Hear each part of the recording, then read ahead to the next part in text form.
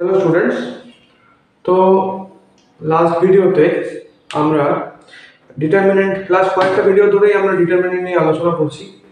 তো এই ডিটারমিনেন্টের পরে ওই ডিটারমিনেন্টেরই লাস্ট একটা এক্সারসাইজ ছিল। তো সেখানে ওই 2C প্রশ্নমালা 2C যেটা, তো সেখানে আমরা পড়ার সময় এখানে আমরা সমাধান নিয়ে কথা বলবো। ঠিক আছে, ক্র্যামার্স রুল নিয়ে কথা বলবো এবং সমাধান নিয়ে কথা বলবো। তো ক্র্যামার্স রুল দিয়ে সমাধান করা এবং তার সমাধানের পদ্ধতি এবং কখন ইকুয়েশনগুলো সমীকরণগুলো সমাধানযোগ্য তখন সেটা আমরা আলোচনা করবো এই ক্ষেত্রে। ঠিক আছে, তো প্রথমে আমরা নির্ণায়কের ইউজ কোথায় করি? নির্ণায়কের ইউজ আমরা শুধুমাত্র সেই জায়গাতে করি যেখানে আমাদের কাছে একঘাত সমীকরণ তিনটে থাকে বা দুটো থাকে। তো যখন দুই চল বিশিষ্ট, যদি দুটো থাকে তাহলে দুটো চল থাকবে, দুটো চল রাশি থাকবে। যদি তিন চল বিশিষ্ট হয় তাহলে তিনটে সমীকরণ থাকবে। যতগুলো চল হবে ঠিক ততগুলোই সমীকরণ হবে, এটা তো তোমরা সবাই জানো। এখন যতগুলো চল হবে ঠিক ততগুলোই যদি সমীকরণ হয়, তো সেক্ষেত্রে যদি তিনটে চল হয় তাহলে তিনটে সমীকরণ হবে। এবারে তিনটে সমীকরণ সমাধানযোগ্য কি সমাধানযোগ্য নয়, তিনটে জিনিস হতে পারে। এক হচ্ছে যে ইকুয়েশনটা মানে ইকুয়েশন তিনটের সমাধানযোগ্য এবং তাদের একটা করে সমাধান থাকবে, অর্থাৎ যদি এক্স ওয়াই জেড দিয়ে তৈরি হয় তাহলে এক্স ইকুয়ালস টু সামথিং হবে, ওয়াই ইকুয়ালস টু কিছু একটা হবে, আর জেড ইকুয়ালস টু কিছু একটা হবে। এটাকে বলা হয় একক সমাধান। আচ্ছা, এমনও হতে পারে যে ইকুয়েশন তিনটে অসংখ্য সমাধান। অসংখ্য সমাধান কখন? অসংখ্য সমাধান অর্থাৎ সেখানে কোনো বাউন্ডারি নেই, সেখানে যত ইচ্ছে সমাধান হতে পারে এবং তার একটা কন্ডিশন আছে। ঠিক আছে, এবং আরেকটা হতে পারে কোনো সমাধানই নেই, কোনো সমাধানই নেই। ঠিক আছে, তো এই জিনিসগুলো প্রথমে এই জিনিসগুলো হতে পারে। তো এখন ব্যাপারটা হচ্ছে ক্র্যামার্স রুল। তো তোমাদেরকে আমি এই অঙ্কটা পরে দেখাচ্ছি। প্রথমে এই অঙ্কটা একটা দেখিয়ে নিই ছোট মতো। সেখানে বলছে যে x minus K Y minus Z equals to zero, K x minus Y minus Z equals to zero, R x plus Y minus Z equals to zero. ঠিক আছে, এই তিনটে সমমাত্রিক একঘাত সমীকরণ আছে। এবার তিনটে চল বিশিষ্ট এক্স ওয়াই জেড দেখতেই পাচ্ছ। এবার এখানে এই তিনটে সমীকরণ বলেছে যে এরা কে এর যে মানের জন্য সমীকরণ তিনটির অসংখ্য সমাধান থাকবে তার নির্ণয় করো। ঠিক আছে, তার নির্ণয় করো। অর্থাৎ এই জায়গাতে আমার অসংখ্য সমাধান এবং কোনো সমাধানই নয়, এই জিনিসটা কিভাবে আমরা করি আর কি। ঠিক আছে, তো প্রথমে আমাদেরকে ডিটারমিনেন্ট বার করতে হবে। ডিটারমিনেন্টকে আমরা ডেল্টা দিয়ে ডিনোট করি এবং ডেল্টা দিয়ে যদি ডিনোট করি তাহলে তাদের কোএফিসিয়েন্ট গুলো লিখি। মানে 1 x এর কোএফিসিয়েন্ট 1, কোএফিসিয়েন্ট মানে সহগ আর কি, এর 1, তারপর মাইনাস k, তারপর মাইনাস 1, তারপর এর k মাইনাস 1 মাইনাস 1 এবং তারপর 1 1 মাইনাস 1। ঠিক আছে, এবার যদি এর ভ্যালু আমরা বার করি তাহলে ভ্যালু বার করতে গেলে কি করে বার করব? 1 ইনটু, তারপর আমি বলেছিলাম মাইনর প্রফেক্টর পড়ানোর সময় যে ফার্স্ট ডাউন দেন আপ, তাহলে -1 ইনটু -1 মানে 1 এবং 1 ইনটু -1 মানে -1। এবার এই দুজনের মধ্যে হবে মাইনাস, তাহলে 1 মাইনাস অফ -1। আচ্ছা, minus of minus k into k into -1 minus of k এবং 1 ইনটু -1 -1। এবার মাইনাস অফ -1 মানে +1, -1 into k into 1k minus of 1 into -1 অর্থাৎ +1। ঠিক আছে, তো তাহলে এখানে হয়ে যাচ্ছে 1 ইনটু 1 প্লাস 1 অর্থাৎ 2 plus k into minus k plus 1 minus 1 into k plus k অর্থাৎ 2 minus k square plus k minus k minus 1 অর্থাৎ সেই জায়গাতে প্লাস k মাইনাস k যদি কেটেও যায় তাহলে 2 মাইনাস 1 অর্থাৎ 1 1 মাইনাস k স্কয়ার। এখন এই 1 মাইনাস k স্কয়ার যেটা আসছে, এই 1 মাইনাস k স্কয়ারের ক্ষেত্রে জিনিসটা কিরকম হবে? 1 মাইনাস k স্কয়ারের ক্ষেত্রে এটা ডেল্টা ভ্যালু অর্থাৎ নির্ণায়কটার ভ্যালু আর কি, মান। এখন এই নির্ণায়কটার মানের ক্ষেত্রে বলেছে অসংখ্য সমাধান। তো অসংখ্য সমাধান কখন হয়? অসংখ্য সমাধান হচ্ছে যখন ডেল্টাটা ইকুয়ালস টু 0 হয়, অর্থাৎ কোনো নির্ণায়কের কোনো যদি ইকুয়েশন থাকে তাহলে ইকুয়েশন থেকে তার নির্ণায়কের মাধ্যমে তার যদি ভ্যালু বার করতে হয়, কি করে আমরা বার করি? সেক্ষেত্রে আমরা প্রথমে সহগগুলোকে বার করি। এইভাবে সহগগুলোকে বার করার পর আমরা তার ভ্যালু বার করি। নিয়ে ওটা আমাদের বেরোয় ডেল্টা, ওটাই আমার প্রদত্ত নির্ণায়ক। এবার নির্ণায়কের নির্ণয় মান হচ্ছে এক্ষেত্রে 1 মাইনাস কে স্কোয়ার। এবার অসংখ্য সমাধান তখনই থাকবে যখন 1 minus K square equals to 0 হবে, অর্থাৎ ডেল্টা ইকুয়ালস টু 0 হবে। ঠিক আছে, তাহলে যদি ডেল্টা ইকুয়ালস টু 0 হয় তাহলে 1 minus K square equals to 0, তাহলে 1 ইকুয়ালস টু কে স্কোয়ার এবং কে ইকুয়ালস টু প্লাস মাইনাস 1, অর্থাৎ মানে স্কোয়ার রুট করলে 1 এর স্কোয়ার রুট করলে প্লাস 1 ইনটু প্লাস 1 ও প্লাস 1 হয়, আর মাইনাস 1 ইনটু মাইনাস 1 ও প্লাস 1 হয়। তো সেই ক্ষেত্রে আমার কে এর ভ্যালু প্লাস 1 অথবা মাইনাস 1। ঠিক আছে, আচ্ছা এটা হচ্ছে অতি সংক্ষিপ্ত 2 নম্বরের কোশ্চেনটা। এবার আমরা 3 নম্বরের কোশ্চেনে আসি। 3 নম্বরের কোশ্চেনে কি বলা হয়েছে,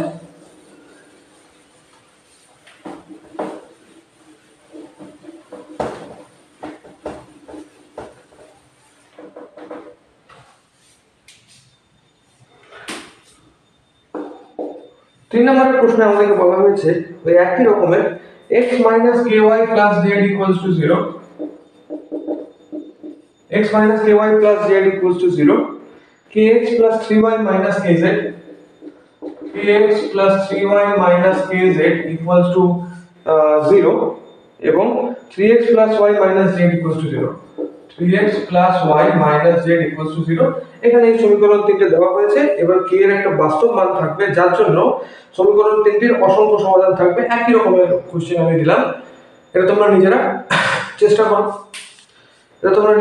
করো, আমি তোমাদেরকে 1 মিনিট সময় দিচ্ছি, চেষ্টা করো করার। একই রকম ভাবে আগেরটার মতো করেই করতে হবে, ঠিক আছে?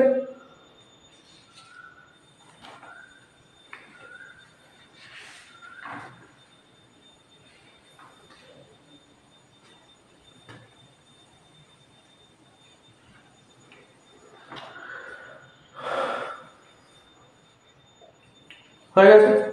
আচ্ছা, এবার যদি আমি একটু চেষ্টা করে দেখি, তো প্রথমে এই তিনটাকে যদি সলভ করতে হয় তাহলে এই তিনটে ইকুয়েশনের তিনটে সমীকরণকে প্রথমে নামকরণ করি, অর্থাৎ এটা 1 নম্বর সমীকরণ, এটা 2 নম্বর সমীকরণ এবং এটা 3 নম্বর সমীকরণ। এখন এই তিনটে সমীকরণকে সমাধান করতে হলে যদি আমি ডেল্টা বলি তাহলে ডেল্টা ইকুয়ালস টু কি হয়ে যাবে, নির্ণায়ক শুধু সহগ করে লিখতে হবে 1 মাইনাস কে 1, আচ্ছা কে 3 আর মাইনাস কে 3 1 আর মাইনাস 1। ঠিক আছে, এবার দশমিক সমাধান বলেছে অর্থাৎ এটা 0 তো হবে।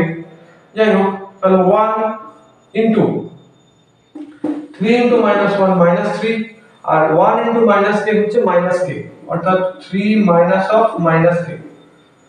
আচ্ছা, এটার ক্ষেত্রে মাইনাস হয় minus of minus K into K into minus 1 অর্থাৎ মাইনাস কে মাইনাস 3 ইনটু মাইনাস কে অর্থাৎ minus of minus 3 k plus 1 into K into 1 K minus 3 into 3 9 অর্থাৎ 1 ইনটু মাইনাস 3 প্লাস কে into minus k plus 3 k plus কে minus 9 অর্থাৎ কে minus 3 plus কে into 2k plus কে minus 9 অর্থাৎ কে minus 3 plus 2k square plus কে minus 9 অর্থাৎ 2k square plus কে 2k minus 12, 2k square plus 2k minus 12। এখন প্রশ্নটা হচ্ছে যেহেতু অসংখ্য সমাধান বলেছে তাহলে সেই ক্ষেত্রে প্রশ্নানুসারে 2k square plus 2k minus 12 equals to 0। ঠিক আছে, অর্থাৎ ওখান থেকে আমি বলতে পারি 2 কমন নিলে k square plus k minus 6 equals to 0, তাহলে k square plus k minus 6 equals to 0। তাহলে সেই ক্ষেত্রে এটাকে যদি আমি ফ্যাক্টরাইজ করি, উৎপাদক বিশ্লেষণ করি, তাহলে সেটা কি পাবো, k plus 3 into k minus 2 equals to 0। অর্থাৎ যদি আমার তাহলে k প্লাস 3 ইকুয়ালস টু 0 হতে পারে, দুটো জিনিসের গুণফল যদি 0 হয় তার মানে যে কোনো একটা তাদের মধ্যে 0 নিশ্চয়ই, অর্থাৎ বা দুটোই 0 হতে পারে। তো সেক্ষেত্রে k প্লাস 3 যদি 0 হয় তাহলে k এর ভ্যালু কত হবে, মাইনাস 3, এবং k মাইনাস 2 যদি 0 হয় তাহলে k এর ভ্যালু কত হবে, 2, অর্থাৎ k এর ভ্যালু এই ক্ষেত্রে 2 বা মাইনাস 3 হ্যাঁ 2 বা -3 দুটোই হতে পারে। ঠিক আছে, তাহলে এইভাবে অসংখ্য সমাধানের ক্ষেত্রে তোমরা জিনিসটা বুঝতে পারলে যে অসংখ্য সমাধান যদি হয়, এখন আপাতত আমি তোমাদেরকে বলে রাখছি অসংখ্য সমাধান যদি হয় তাহলে নির্ণায়কের মান শূন্য হয়, ডেল্টা শূন্য হয়। এবং এরপরে আমি গ্রামার স্টোরিটা আরেকবার বুঝিয়ে আমি তারপরে বলবো তোমাদেরকে যে ওখানে অসংখ্য সমাধান, ওখানে দেখবে ডেল্টা শুধু নয়, ডেল্টা, ডেল্টা 1, ডেল্টা 2, ডেল্টা 3 সব বেরোচ্ছে। তাহলে সেক্ষেত্রে ডেল্টা, ডেল্টা 1, ডেল্টা 2, ডেল্টা 3 সবাই যদি শূন্য হয় তবে তারা হচ্ছে তাদের তবে সেই সমীকরণগুলো অসংখ্য সমাধান থাকবে। এবং ডেল্টার সাথে ডেল্টা তো শূন্য হবেই, কিন্তু ডেল্টা 1 বা ডেল্টা 2 বা ডেল্টা 3 যে কোনো একটা যদি নট ইকুয়ালস টু 0 হয় তখন তাদের কোনো সমাধান থাকবে না। ঠিক আছে, এই ব্যাপারটাতে আমরা আসছি এরপর। আচ্ছা, এরপর আমরা চলে যাচ্ছি সংক্ষিপ্ত উত্তরধর্মীতে। এটা অতি সংক্ষিপ্ত উত্তরধর্মী কিছু ডিসকাস করলাম, এবার আমরা চলে যাচ্ছি সংক্ষিপ্ত উত্তরধর্মীতে। এবার আমরা দীর্ঘ উত্তরধর্মীতে চলে এসেছি। দীর্ঘ উত্তরধর্মীতে দেখো আমরা ত্রিভুজের ক্ষেত্রফল বার করবো।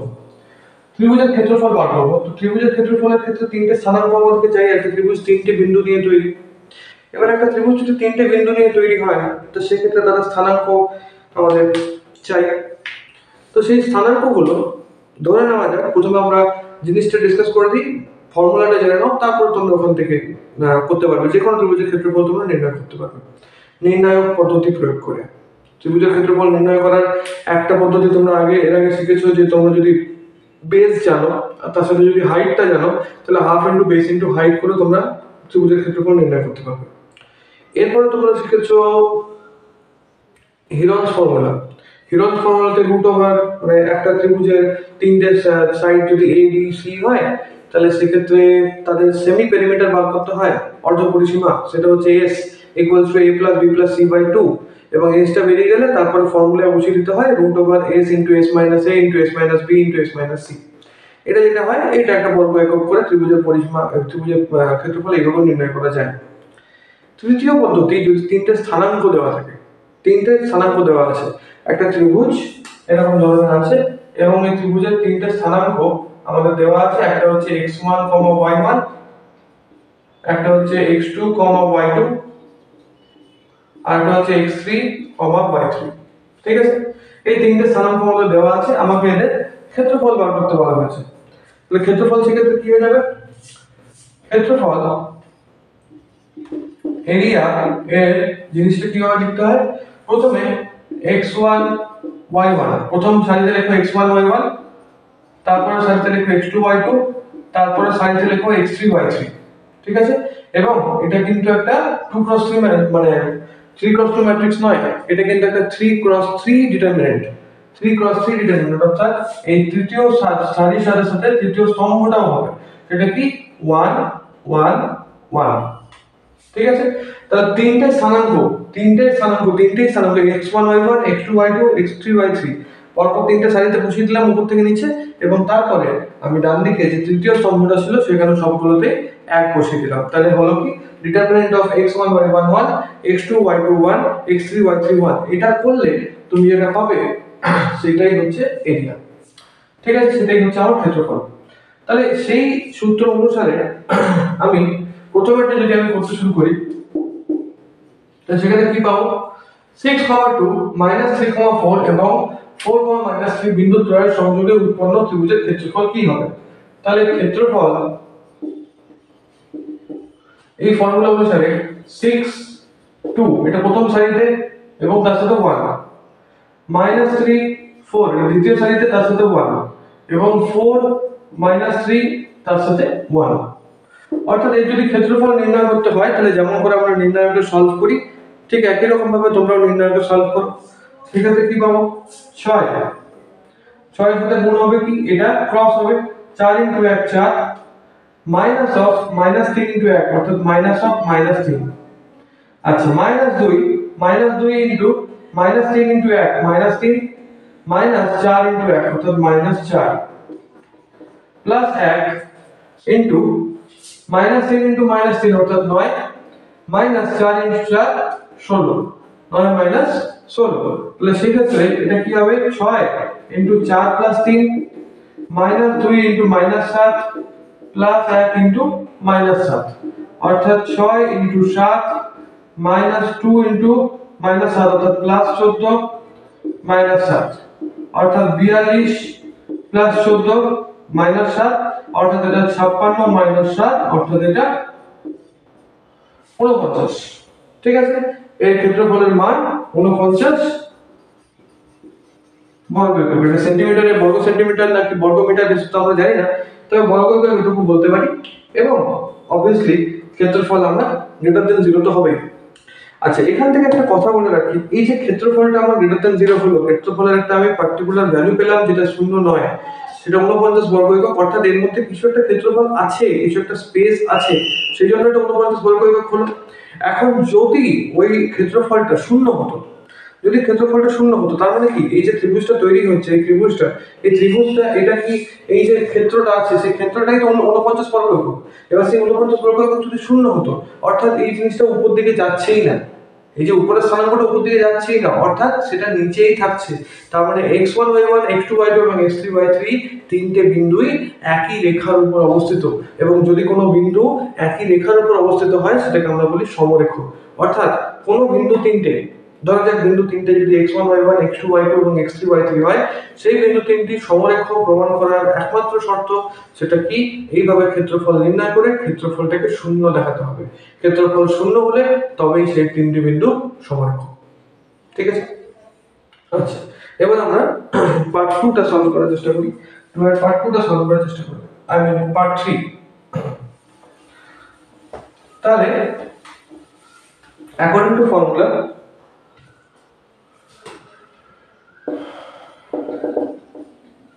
ক্ষেত্রফল a_t1 square 2a_t1 1, a_t2 square 2a_t2 1, a_t3 square 2a_t3 1। ঠিক আছে, এই তিনটে হলো, অর্থাৎ এই বিন্দুদ্বয়ের একই অঙ্ক, এই বিন্দুদ্বয়ের সংযোগে উৎপন্ন ত্রিভুজের ক্ষেত্রফল কত? তাহলে কত হবে? আমি যদি নরমাল প্রসেসে করি, তাহলে a_t1 square into 2a_t2 into 1, তাহলে 2a_t2 মাইনাস 2a_t3 ইনটু 1, তাহলে 2a_t3 minus 2a_t1 into a_t2 square into 1, অর্থাৎ a_t2 square minus a_t3 square into 1, অর্থাৎ a_t3 স্কয়ার। ঠিক আছে, plus 1 into a_t2 square into 2a_t3, কি বলা হয়েছে 1 into a_t2 square into 2a_t3, অর্থাৎ a ইনটু 2a হয়ে গেল 2a square, t2 square t3, 2a square t2 square t3। দেখো a_t2 স্কয়ার ইনটু 2a_t3 কি হলো 2a into a 2a square, এবং তারপর t2 স্কয়ার t3। ঠিক আছে, মাইনাস এটার সাথে এটা, অর্থাৎ a_t3 স্কয়ার ইনটু 2a_t2, অর্থাৎ 2a square t3 square t2, t3 square t2। আচ্ছা, এবার তোমরা চাইলে একটু জুম করে দেখে নিতে পারো, কারণ এই জায়গাটাতে বুঝতে হয়তো অসুবিধা হতে পারে, একটু বড় ক্যালকুলেশন আছে। তাহলে সেই জায়গাতে a_t1 স্কয়ার ইনটু, যদি আমি এখান থেকে 2a কমন নিই তাহলে t2 মাইনাস t3, আচ্ছা মাইনাস 2a_t1, এবং এর সাথে এখানে এর ভেতর থেকে কি কমন যেতে পারে, এর ভেতর থেকে কমন যেতে পারে a, এবং ভেতরে কি পড়ে থাকবে t2 square minus t3 square, অর্থাৎ এটা আমি বলতে পারি t2 minus t3, a square minus b square কি হয় a plus b into a minus b, তাহলে t2 square minus t3 square অর্থাৎ t2 minus t3 into t2 plus t3। ঠিক আছে, plus 2a square t2 square t3, আর এদিকে minus 2a square t2 t3 square, তাহলে এখানে 2a square তো যাবেই common, এবং তার সাথে সাথে t2 ইনটু t3 এটাও কমন যাবে, তাহলে পরে কি থাকলো 2a square t2 t3 common গেলে এখানে t2 পড়ে থাকলো, এবং এখানে t3 পড়ে থাকলো। ঠিক আছে, আচ্ছা তাহলে এবার এই জায়গায় 2a ইনটু a_t1 স্কয়ার, অর্থাৎ এটা কি হয়ে যাবে 2a স্কয়ার t1 স্কয়ার। ঠিক আছে, 2a_t1 ইনটু a, অর্থাৎ 2a স্কয়ার t1, এবং এখানে 2a স্কয়ার t2 t3। ঠিক আছে, তাহলে এখানে দেখো 2a square t1 square into t2 minus t3, এখানে 2a square t1 into t2 minus t3 into t2 plus t3, এবং এখানে 2a square t2 t3 into t2 minus t3, অর্থাৎ 2a square পুরোটা থেকে কমন যাবে, এবং এখানে t1 স্কয়ার আছে, এখানে t1 আছে, এবং এখানে t2 t3 আছে, এগুলো তো কমন যাবে না। আরেকটা জিনিস কমন যাবে, সেটা হচ্ছে t2 মাইনাস t3, ঠিক আছে, কারণ এটা এর মধ্যেও আছে, এর মধ্যেও আছে, এর মধ্যেও আছে। তাহলে ভিতরে কি পড়ে থাকলো, এখান থেকে 2a স্কয়ার চলে গেছে, t2 মাইনাস t3 ও চলে গেছে, অর্থাৎ পড়ে রইল t1 স্কয়ার। আচ্ছা, মাইনাস এখানে 2a স্কয়ার চলে গেছে, t1 টা পড়ে আছে, তাহলে t1 ইনটু এখানে কি পড়ে রইল t2 প্লাস t3, এবং এখানে প্লাস 2a স্কয়ার তো চলে গেছে, t2 মাইনাস t3 ও চলে গেছে, অর্থাৎ পড়ে আছে t2 প্লাস t2 t3, ঠিক আছে। অর্থাৎ আমার এখান থেকে হচ্ছে 2a square into t2 minus t3, আর এখানে t1 square minus t1 t2 minus t1 t3 plus t2 t3, ঠিক আছে। t1 square minus t1 t2 minus t1 t3 plus t2 t3, অর্থাৎ এই ভেতরটাকে যদি আমি ফ্যাক্টরাইজ করি, তাহলে t1 স্কয়ার কমন নিলে, সরি t1 যদি কমন নিই, তাহলে ভেতরে পড়ে থাকছে t1 মাইনাস t2, এবং এখানে যদি মাইনাস t3 কমন নিই, তাহলে ভেতরে পড়ে থাকছে t1 মাইনাস t2, ঠিক আছে, এবং এখানে পড়ে আছে t2 মাইনাস t3, আর এটা 2a স্কয়ার, ঠিক আছে। অর্থাৎ এটা 2a square into t2 minus t3, এটা তো থাকলোই যেমন থাকার, এবং এই দুটো থেকে t1 মাইনাস t2 টা বেরিয়ে আসবে, এবং t1 মাইনাস t3 টা থাকবে। তাহলে 2a square into t2 minus t3 into t1 minus t2 into t1 minus t3, এইটা হলো এত বর্গ একক। তাহলে এর ক্ষেত্রফল, নির্ণয়ের ক্ষেত্রফল হলো 2a square into t1 minus t2 into t2 minus t3 into t1 minus t3 এত বর্গ একক, ঠিক আছে। তাহলে এইভাবে আমরা তিনটে বিন্দু সংযোগের উৎপন্ন ত্রিভুজের ক্ষেত্রফল আমরা বার করতে পারবো, ঠিক। আচ্ছা, এবারে আমরা সংক্ষিপ্ত তরঙ্গ কিছু করলাম, এবারে আমরা গ্রামার রুল নিয়ে আলোচনা করব, ঠিক আছে। এবারে আমরা দীর্ঘত ধর্মের কিছু নিয়ে আলোচনা করব, এবং সেখানে আমরা এটা গ্রামার রুল পদ্ধতিতে, গ্রামারের পদ্ধতিতে এটাকে সলভ করার চেষ্টা করব। তাহলে এতক্ষণ পর্যন্ত আমরা বলছিলাম যে তিনটে সমীকরণের কি করে সমাধান করা যায় সেটা আমি তোমাদেরকে দেখালাম, এবং সেই ক্ষেত্রে এটা ক্ষেত্রফল কি করে নির্ণয় করা যায়, সমরেখ প্রমাণ করার শর্ত, কোনো অসংখ্য সমাধান থাকবে তার শর্ত, কোনো সমাধান থাকবে না তার শর্ত, সব রকমই আমরা কম বেশি আলোচনা করলাম। এখন তোমাদের যেটা করতে হবে সেটা হচ্ছে গ্রামারের পদ্ধতিতে সমাধান, এটা আমরা করব। তো গ্রামারের পদ্ধতিতে সমাধানের ক্ষেত্রে এর একটা প্রসেস আছে, কিরকম প্রসেস আছে, প্রসেসটা বোঝানোর জন্য আমি একটা উদাহরণ নিলাম, দীর্ঘ-উত্তরধর্মী কোশ্চেন নাম্বার 3। আচ্ছা, এবার প্রথমে কি করতে হবে, গ্রামার পদ্ধতি ভালো করে মন দিয়ে শুনবে। প্রথমে আমাদেরকে নরমাল যে নির্ণায়কটা হয় তার মান বার করে নিতে হবে, ঠিক আছে। তো নরমাল নির্ণায়ক বলতে কিরকম, এদের যেমন আমি এর আগেও বার করলাম, এই যতগুলো ইকুয়েশন আছে প্রত্যেকেই তিনটে চল বিশিষ্ট ইকুয়েশন, তিনটে চল বিশিষ্ট সমীকরণ, সেখানে x আছে, সেখানে y আছে, সেখানে z আছে। তো x y এবং z এর শুধুমাত্র, বারবার বলছি, x y এবং z এর যে কোএফিসিয়েন্ট গুলো হয়, x y এবং z এর যে গুণন সহগগুলো হয় তাদেরকে শুধু লিখতে হবে, ঠিক আছে।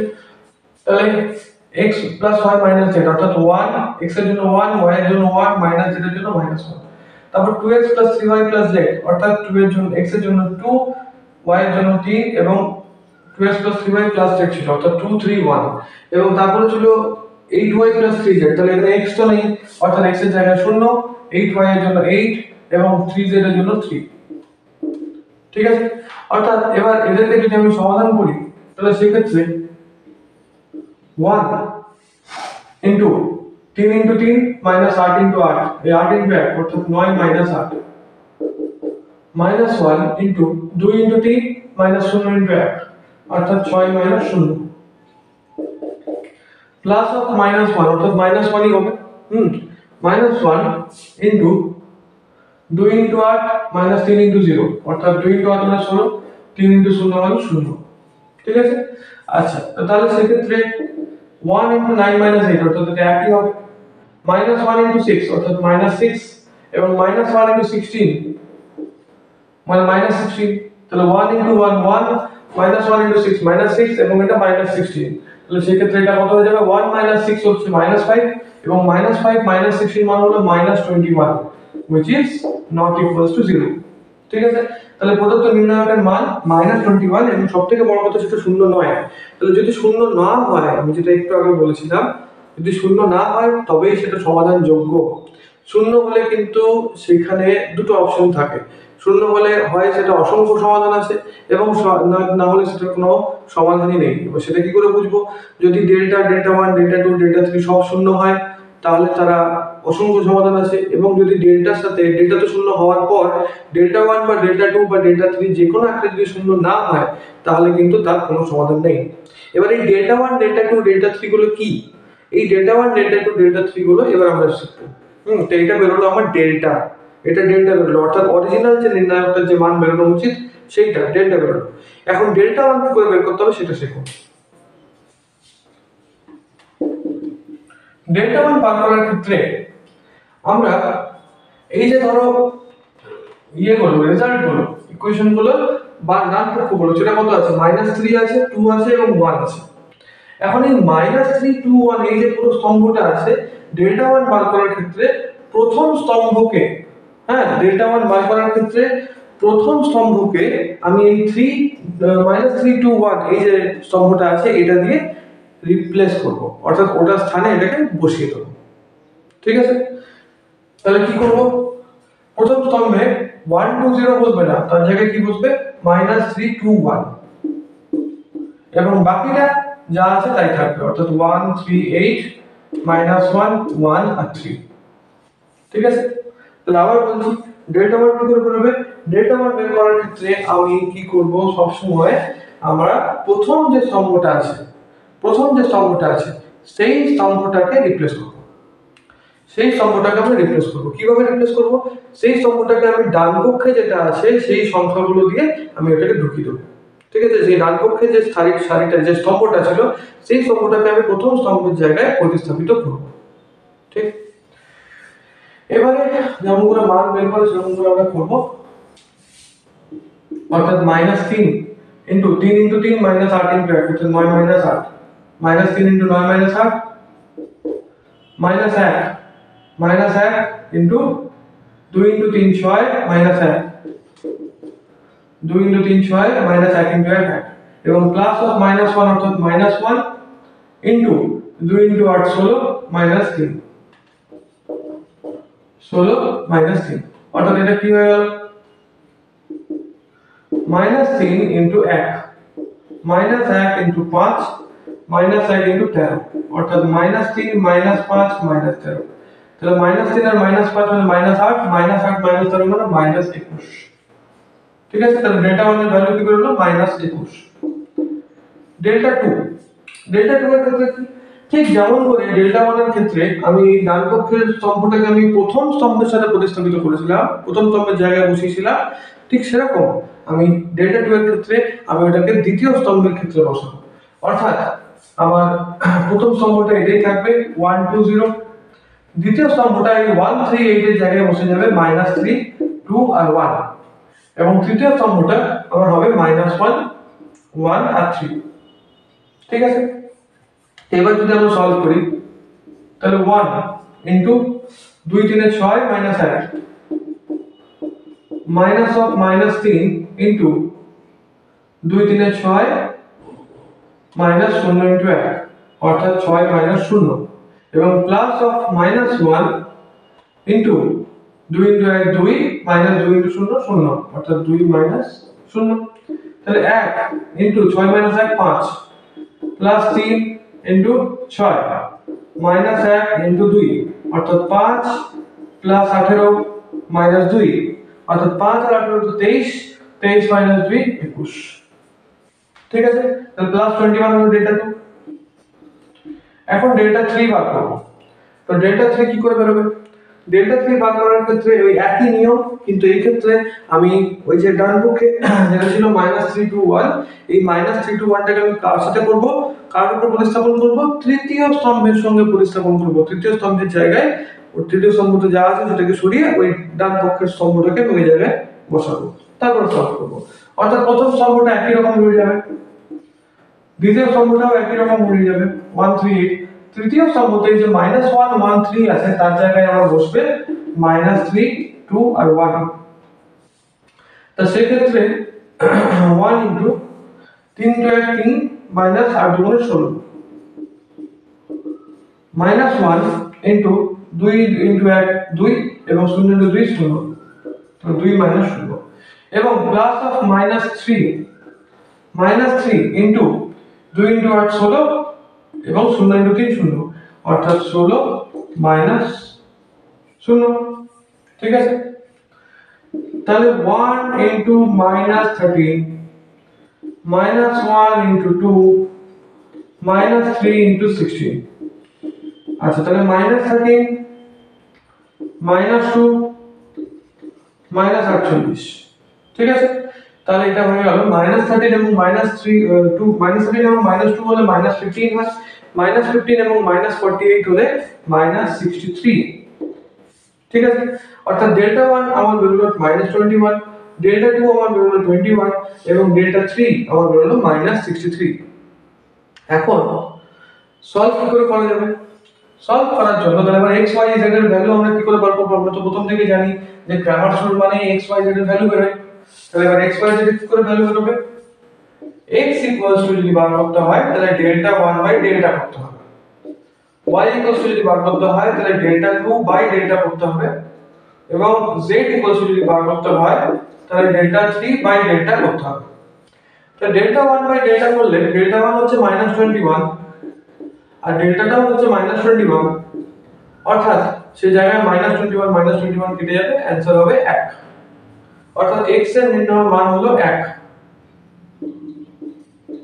x = 1। সেরকম y এর ক্ষেত্রে 21 আছে, ডেল্টা 2 বাই ডেল্টা অর্থাৎ 21 বাই -21, অর্থাৎ এটা -1 হবে, তাহলে y এর নির্ণয় ভ্যালু হলো -1। এবং z এর ক্ষেত্রে ডেল্টা 3 হচ্ছে -63, তাহলে -63 ডিভাইডেড বাই -21, অর্থাৎ মাইনাস মাইনাস নিজেদের মধ্যে ক্যান্সেল হয়ে গিয়ে 21 ইনটু 3 63 হয়, অর্থাৎ z এর ভ্যালু হলো 3। অর্থাৎ আমার x y z এর নির্ণয় মান x = 1, y = -1 এবং z = 3। ঠিক আছে, তাহলে এইটা এইভাবে তোমাদেরকে চেক করতে হবে। আচ্ছা, এরপরে আমরা আরেকটা, আশা করছি তোমরা কেমন চলে এবার বুঝতে পেরেছো। আচ্ছা, এরপরে আমরা আরেকটা কোশ্চেন গ্রামার সলভ দিয়ে, সাধারণত সবগুলো x y z দিয়ে হয়, একটু অন্যরকম আরেকটা কোশ্চেন আমরা ডিসকাস করছি। ঠিক আছে, গ্রামার সলভ রিলেটেড, এবং সেটা হচ্ছে দীর্ঘ উত্তরধর্মী কোশ্চেন নাম্বার 8। এবারে এই দীর্ঘ উত্তরধর্মী কোশ্চেন নাম্বার 8টা দেখো, 1/x + 1/y = 1, এটা হচ্ছে 1 নম্বর সমীকরণ। আচ্ছা, 2/x + 5/y + 3/z = 0, এটা হচ্ছে 2 নম্বর সমীকরণ। এবং 1/x + 2/y + 4/z = 3, এটা হলো তোমার 3 নম্বর সমীকরণ। তো এখন এই তিনটি সমীকরণকে তোমাকে গ্রামারের পদ্ধতিতে সলভ করার চেষ্টা করতে হবে। ঠিক আছে, তো গ্রামারের পদ্ধতিতে সলভ করার ক্ষেত্রে অন্য কোনো নিয়ম নেই। এর ক্ষেত্রে দেখো x y z গুলো নরমালি নিউমারেটরে থাকে, অর্থাৎ উপরে থাকে, কিন্তু এর ক্ষেত্রে x y z গুলো কিন্তু তা নয়, এর ক্ষেত্রে x y z গুলো নিচে আছে। তো সেক্ষেত্রে কিভাবে করতে হবে? এটাকে ধরে নিতে হবে যে, ধরি 1/x = a, 1/b = 1/y = b এবং 1/z = c। অর্থাৎ প্রথম ইকুয়েশনটা হয়ে যাবে a + b + c = 1, তারপরটা হয়ে যাবে 2a + 5b + 3c = 0, এবং তারপরটা হয়ে যাবে a + 2b + 4c = 3। তাহলে তিনটে ইকুয়েশন কি বেরোলো? a + b + c = 1, 2a + 5b + 3c = 0 R a + 2b + 4c = 3। কেন?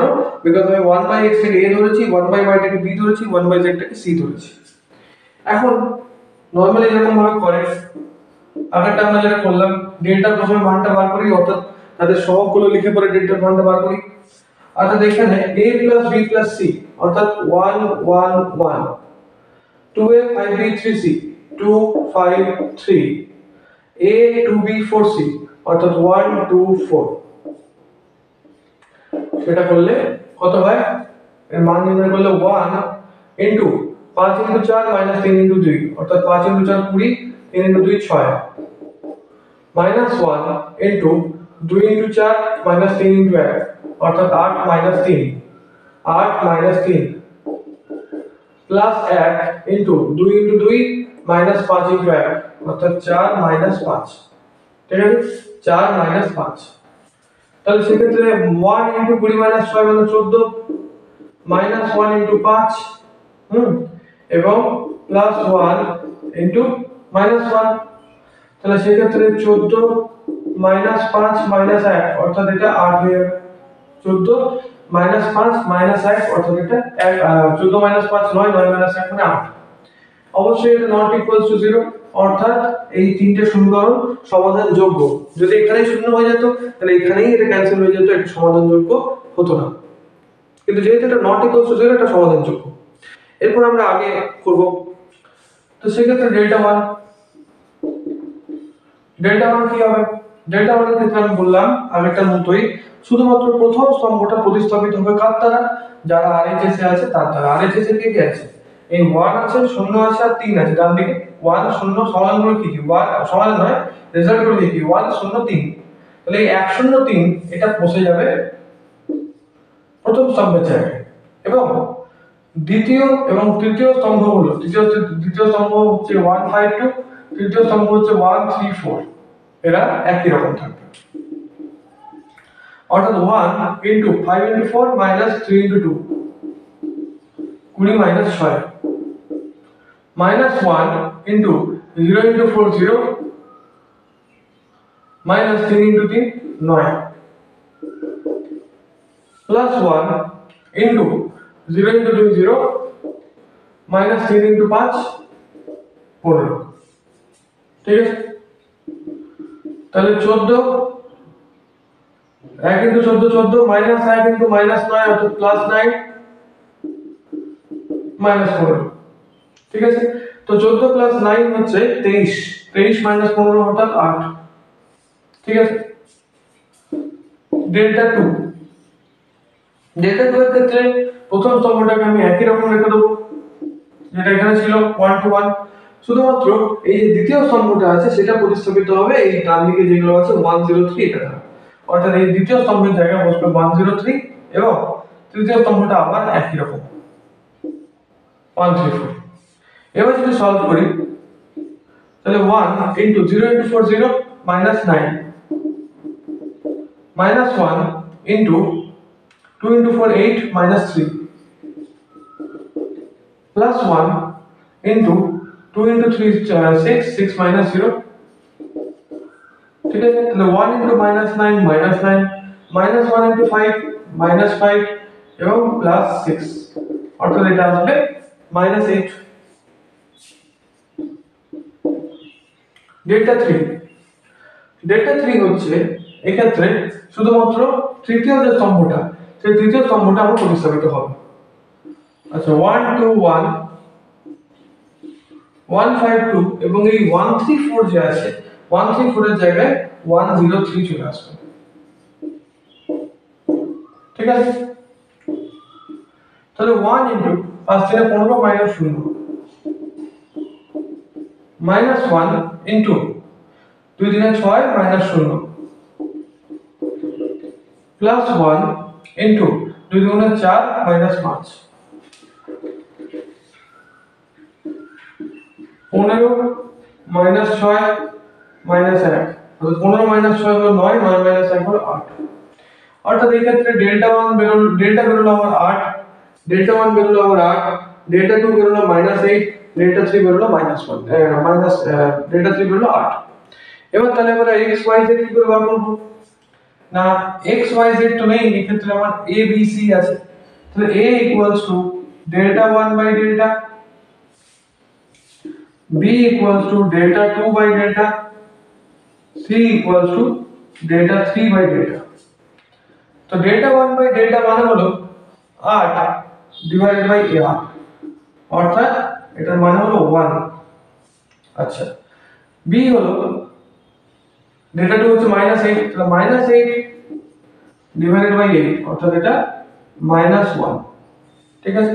এবং সি, আবার ডেল্টা 3 টা হচ্ছে এই 8ই আছে, অর্থাৎ 8 বাই 8 অর্থাৎ 1। এখন ব্যাপারটা হলো যে এ কি ছিল, আমাকে তো প্রথমে এবিসি টা তো আমরা ধরেছি, কিন্তু অ্যাকচুয়ালি নির্ণয় মান তো এবিসি এর, এক্স ওয়াই জেড এর, তো সেক্ষেত্রে এক্স ওয়াই জেড তো বার করতে হবে।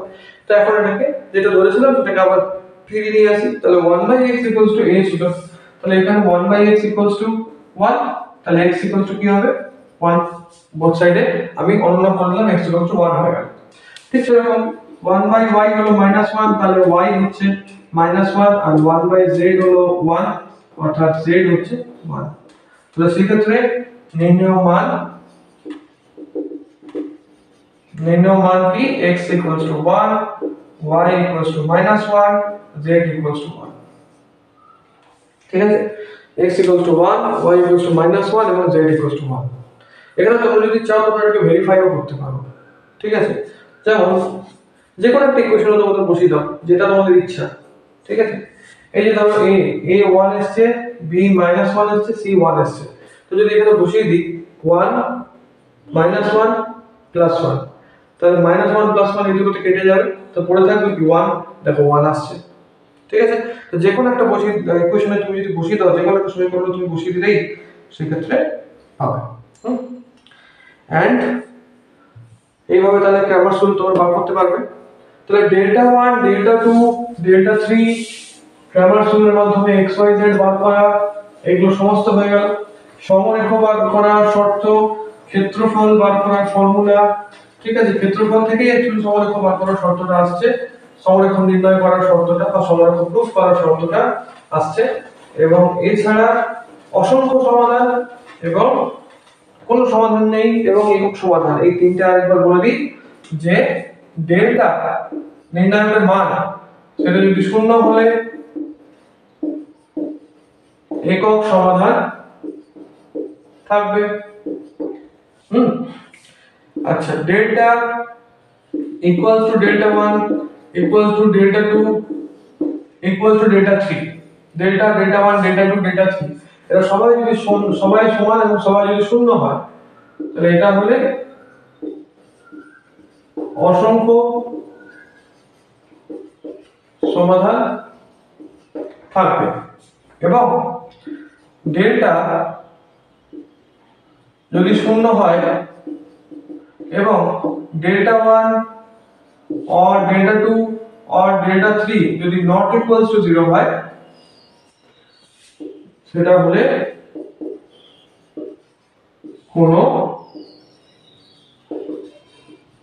সমাধান থাকবে না, ঠিক আছে। তাহলে ডেল্টার মান যদি শূন্য হয় তাহলে সেক্ষেত্রে তার একক সমাধান থাকবে। ডেল্টা 1 ডেল্টা 2 ডেল্টা 3 সবাই যদি সমান হয় এবং সবাই যদি শূন্য হয়, তাহলে সেক্ষেত্রে ওই সমীকরণ তিনটির অসংখ্য সমাধান থাকবে। এবং ডেল্টা যদি 0 হয় এবং ডেল্টা 2 ডেল্টা 3 যদি কোনোটা যদি 0 না হয়, কোনো একটা যদি 0 না হয়, তখন কিন্তু সেটা কোনো সমাধান থাকবে না, ঠিক আছে। এই তিনটে তুমি জিনিস তোমার মনে রাখবে। এছাড়া ক্ষেত্রফল বলা হলো, সমরেখ শর্ত বলা হলো এবং ক্রামার রুল পদ্ধতির মাধ্যমে x y z এর মান নির্ণয় এটা বলা হলো। তাহলে এখান থেকে আমাদের নির্ণায়কটা শেষ হলো। এরপরে আমরা নেক্সট ভিডিওতে আমরা অন্য একটা চ্যাপ্টার শুরু করব।